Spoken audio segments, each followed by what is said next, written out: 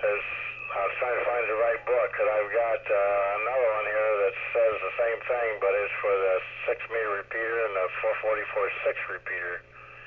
And it's a 200B. That one's a 200. So I think I got the right book.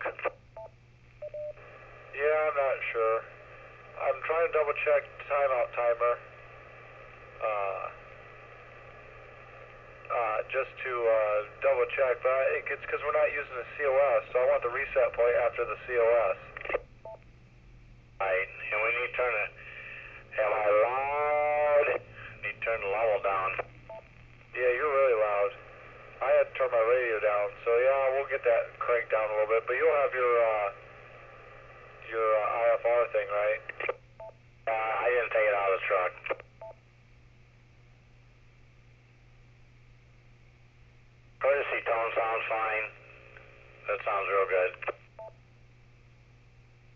Okay, so the default is 25 seconds when you guys are talking. That's probably about right. That CTCSS encoder. Alright, do whatever you gotta do. Fix it. That TV still won't come on. Even with the remote, it won't come on.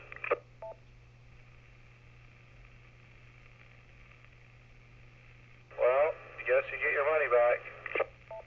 Yeah, I'll tell him. I don't know anybody that could fix TVs, do you? No, not really.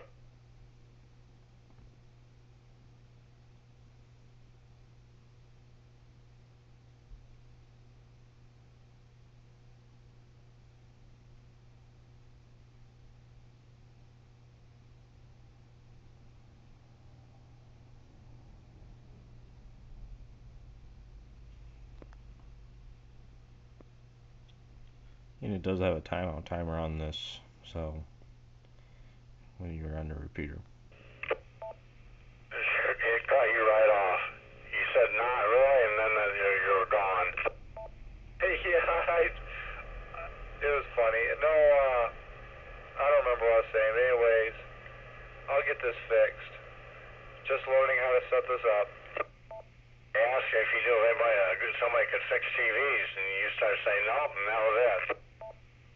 Nope, I don't know anybody. Don't either. I'll ask Steve tomorrow. Slick TV and cold water.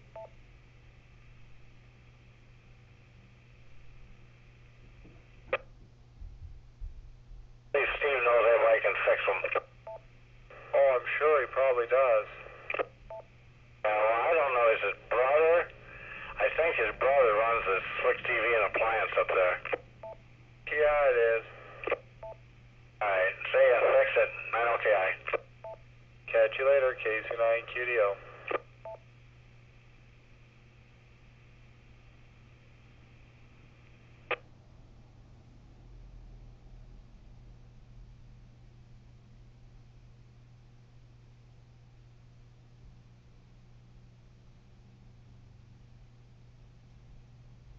KC9QDO.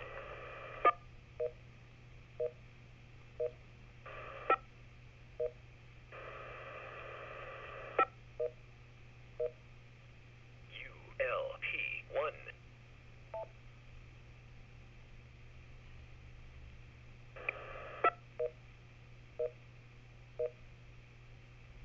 Port 2, tone minus squelch.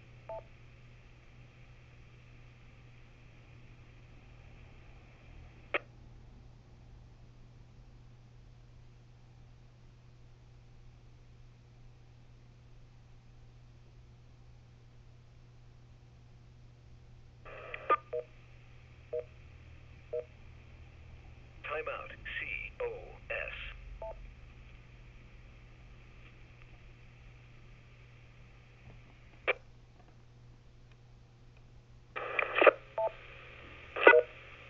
Lock. KC9QDO.